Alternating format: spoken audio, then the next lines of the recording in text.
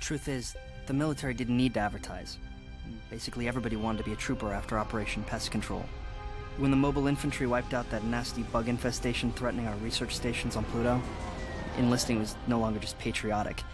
It was cool. Few thought there'd be actual combat, and nobody thought the bugs would return.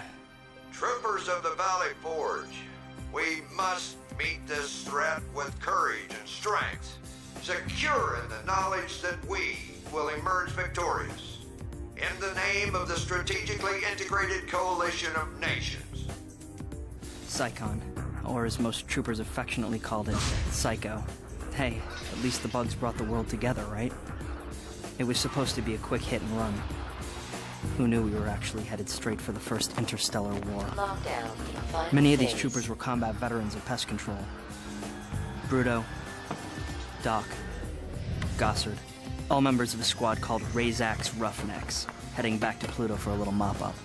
Dizzy Flores and Johnny Rico were rookies. This was their first drop. They had no idea what they were in for. That's me. I was trained to be a reporter, not a fighter. Higgins, let's go. But right out of school, FedNet put me with the Roughnecks to cover the campaign. This is the guy you gotta keep your eye on. I know Johnny Rico doesn't look like a hero type right now, but trust me, he's gonna be able to squash you. Sergeant! Lieutenant? Oh, I don't believe it. Mr. Razak? I got that on film. Oh, did you know? No. I mean, I knew when Razak quit teaching that he was going back into the military, but... It's not bad enough he flunked me. Now he's my commanding officer. Lieutenant, we're missing a grunt. Jenkins, Special Ops. Private?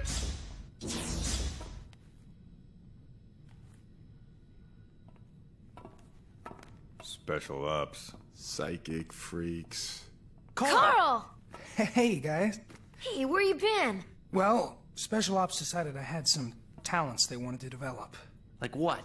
Eating steak with the generals while we were sucking mud in boot camp? Not